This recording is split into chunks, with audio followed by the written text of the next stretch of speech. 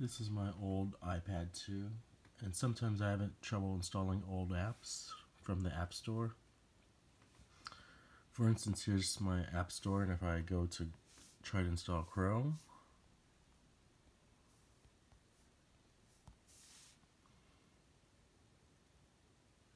it loads up and shows that I can install Chrome, but when I click on it, it says unable to purchase Chrome. So for many apps that you can't purchase or install, or if you've already purchased it, you can click on the purchase tab over here,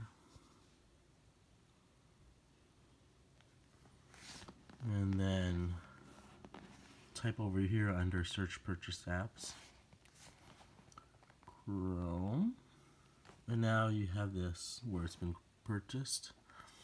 So basically, if you have apps that you've already purchased, that's one way you can bypass and install old apps that are no longer supported.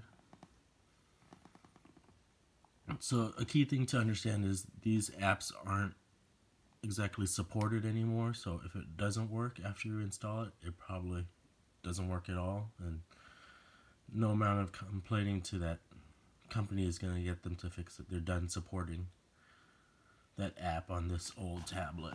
So even though Chrome will work, there's a lot of features that are probably broken, and that's the reason why they don't want to support it anymore. But if you want to use Google Chrome on an old iPad 2, here it is.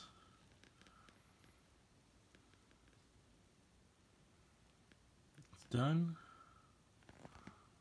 And I click that, and voila, Google Chrome on an old iPad 2.